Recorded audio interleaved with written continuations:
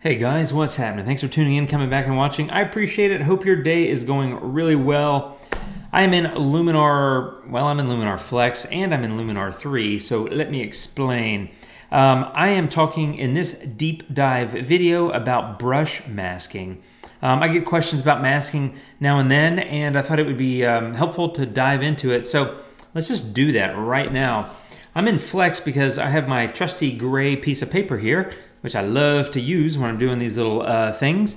And then I've got a photo in Luminar 3 that I'll show you how to use masking on. So what I have is a gray piece of paper and I have an exposure filter, okay? So I get the question sometimes, what is masking? And I gotta admit, before I really got into post-processing and kind of digging into this stuff, I was sometimes kind of scratching my head and I'm like, what? What are we doing? So as the name implies, you mask something, which means you kind of hide it. So masking can be used in one of two ways, basically. With a brush, that is, you can either paint something in or you can erase it, which would be painting it out, if you will. And so that's really what you're doing with masking. And again, I'm only going into brush masking here. There's multiple kinds of masking, including luminosity masking, but that's a whole other topic. But in this video, we're going to jump into brush masking. So I've got the exposure filter and I've got a gray piece of paper. So as you can imagine, when I drag the exposure filter to the right, the whole gray sheet of paper gets really bright because I'm increasing the exposure. So what masking does is it allows you to control where the adjustments go in your photo. So instead of just increasing the exposure across the entire photo, you can use a brush mask to selectively apply it to only certain parts of the photo. So let's do that. So you grab this brush here, you click that icon with the little paintbrush, right? And the drop-down menu opens a brush mask, a radial, a gradient, and a luminosity. Again, this video is just about the brush mask. So you click on that once, and now this little toolbar opens up here, and you've got a masking menu, you've got this little eyeball, you've got the paint and erase, which is what I talked about, painting in the exposure increase, excuse me, or erasing out the exposure increased. Here's what I do. Whenever I'm adding something, I will apply it, paint it in where I want it, and then use the erase brush to fix what I mess up, because I always mess things up. And that's how it works. You've got a drop-down menu here, and there's some settings, size, softness, opacity, and if you're using like a Wacom tablet, you can adjust pen pressure and that sort of thing. I'm not using one and won't be talking about that in this video, but it does work with Luminar. You'll notice over here to the right, there's also size, softness, and opacity, which are the same as these settings here, size, softness, and opacity. So I'm going to close this menu and focus on it here. So size, as you can imagine, is the size of your brush. You can just drag it to the right to make it bigger, drag it to the left to make it smaller. On the Mac, which I use, and I don't know on Windows, it may be the same, it may not be, but there's a bracket key over here by the backspace above the return. If I go left bracket key, you'll see that that is getting smaller. In other words, the brush is shrinking. And if I go to the right, the brush is getting larger. In other words, it's increasing in size. That's the left bracket key to get smaller and right to get larger. You'll also notice, because I'm in paint, there's a plus on the inside of this circle. If I were to click erase, you can see there's an erase. So you have a visual cue about that. There's also a hotkey, I think it's X. Yeah, if you click X, at least on the Mac, you can jump between paint and erase. So if you're doing a lot of back and forth, just hit X key and you'll just jump back and forth. Size, we covered that. Now softness, let's talk about softness. Softness, if you look at the circle here, my brush, if you will, softness of 0 is a really hard edge. That means there's no transition from what I'm painting in, because I'm on paint, to what I'm not painting in. In other words, it just goes and then it falls off a cliff, is a way of thinking of it.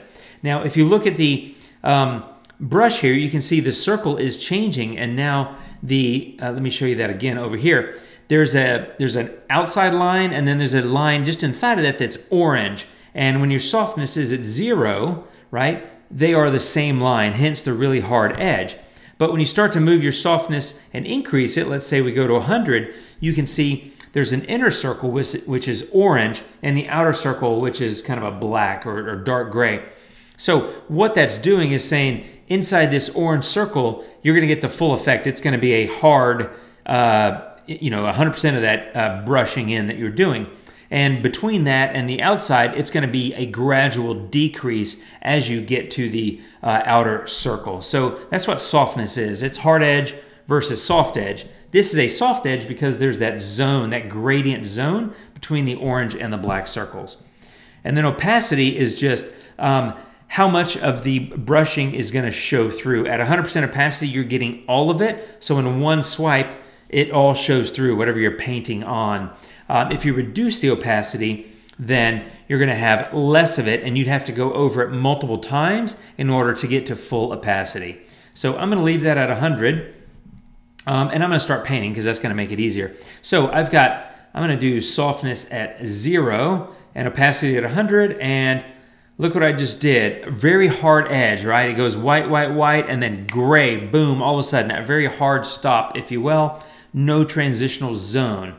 Let me show you softness of 100. Now I paint it, and look at that, right?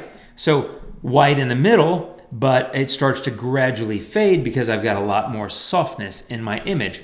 So that's how that works. It's very simple, and this is what allows you to go into your image and customize how you're painting any adjustments into your image. It comes in really handy, trust me.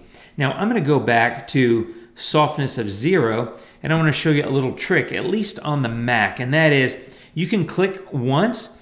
And one of the challenges sometimes is, how do I get a straight line, Jim? Because if you're doing this, you know, I'm kind of twitchy. Maybe I drank too much caffeine, and my straight lines are like a meandering path in the woods sometimes.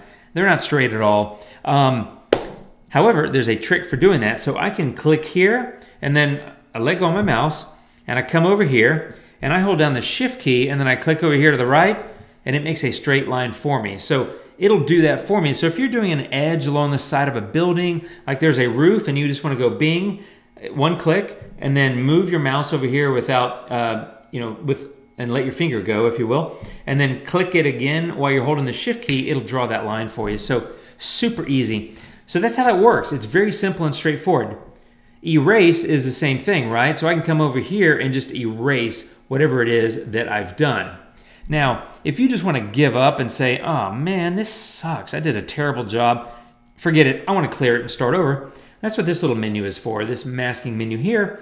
You can come over here and say clear, and all that's gone. Now, I'm going to go back to paint, and I want to show you another thing. So I'm going to paint on this mask, 0 softness, so it's a very hard edge. And maybe I want to look at my mask and get a visual cue, because sometimes if you're just looking at your photo, it's hard to tell, well, did I mask there or not? So this little eyeball will tell you. You just click on that and it shows it in red.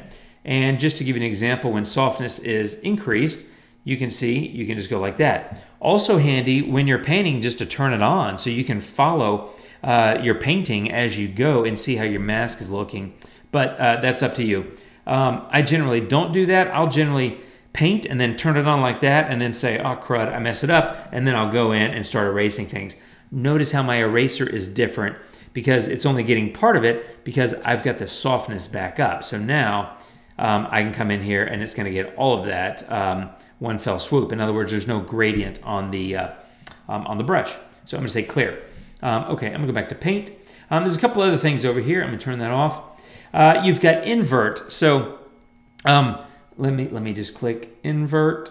There we go. So invert basically is, it's going to flip the mask. So I was already in paint mode, and so it had converted it to regular image ready for me to paint in, right? I just inverted, which means all of that exposure increase is all across the photo. So I can invert back to come back to how I want it, which is nothing on it, and hey, Jim wants to paint it in. That's why I'm on paint. So invert just flips the mask, right? Clear fill will just fill the whole thing, right? And then you could invert it, and that sort of thing. So now I don't need to clear it. You've also got show mask, which is the same as this thing here. And then you've got density and feather. So let me just paint on. Very exciting. Okay, density and feather.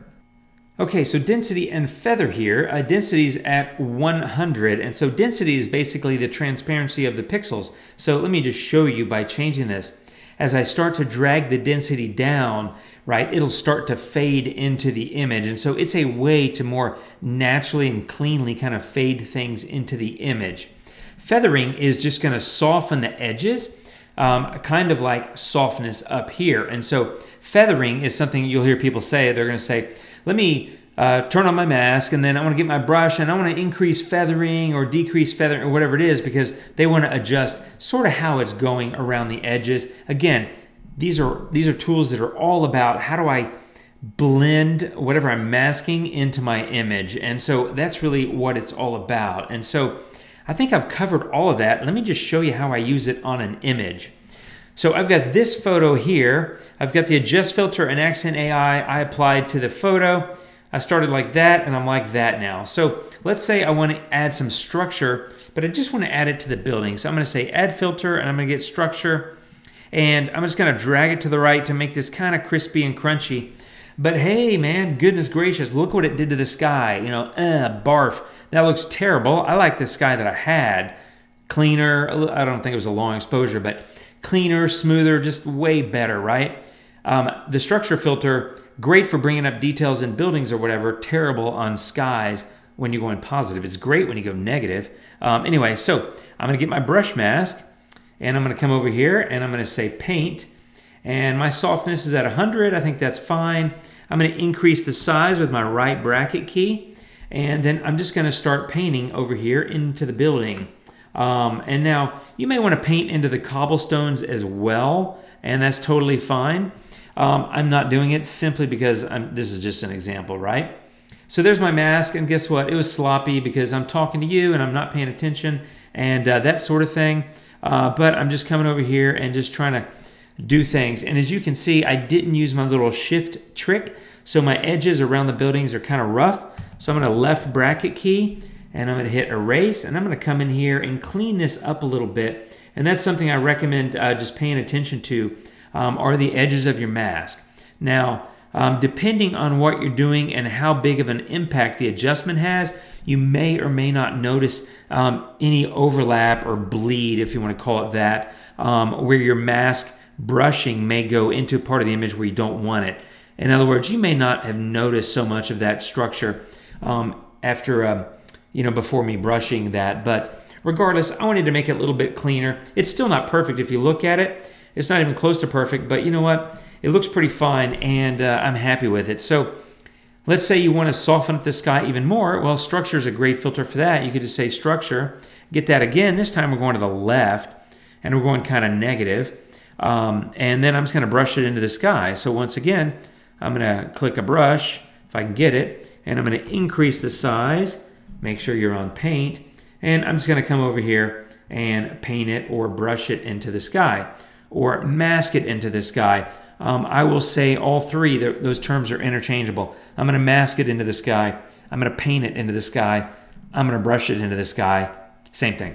So here we go. There's before and after. And hey, guess what? Jim did a sloppy job. No surprise to anyone that's seen my channel.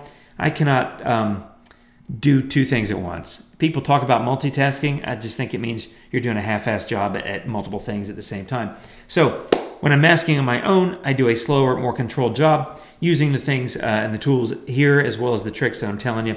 But that's how I would do it for this photo. So what did we do? We talked all about brush masking. And to be clear, I should pause.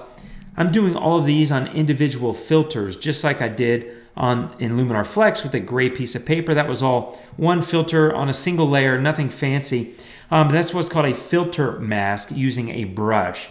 You can also do this on layers. And there's a difference when you add layers, because anything that you have on that layer, if you're using a layer mask, you're brushing it in just the same, but everything that you do on that layer is going to be impacted. So that's probably a future video. Just keep in mind the masking or the brushing or the painting, whatever you want to call it, works the same, but in this case, I'm using all filters. So what did we do? We talked about the basics of a brush mask, some tips and tricks about how to use it, what all the different settings mean. We went through the exposure slider on the gray sheet of paper and showed you hard edge versus soft edge, opacity, all those kind of things with some tips and tricks thrown in.